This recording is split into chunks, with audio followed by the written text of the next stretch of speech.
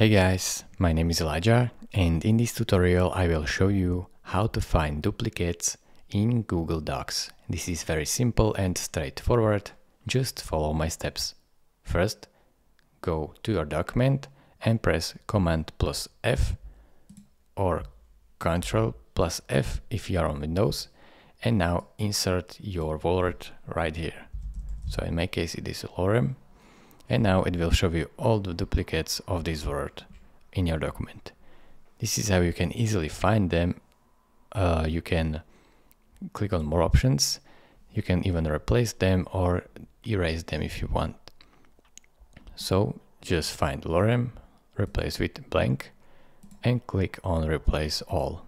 Now it deleted the duplicates.